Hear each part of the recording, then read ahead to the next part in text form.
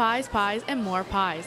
Judges for the 5th annual apple pie contest at Clarington Central Secondary School were busy exercising their taste buds as they sampled their way through 25 different pies. Some of the pies are great. I mean, the students took a long time making them, but others could have had a bit more time, possibly, and made it taste a bit better. Students from all 4 of Clarington's high schools were able to participate in the competition.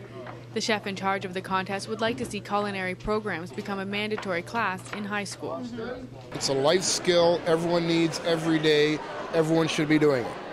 But before the judges were finished sampling, one student spoiled the competition with a quick and unexpected body slide across the judging table.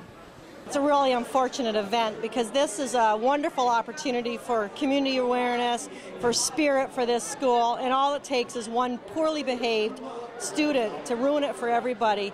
The judging was not completed. The contest is now destroyed because of one person's foolishness. And apparently they were put up to it by some other people. Rumor is that there were someone was paid some money to do it or something like that.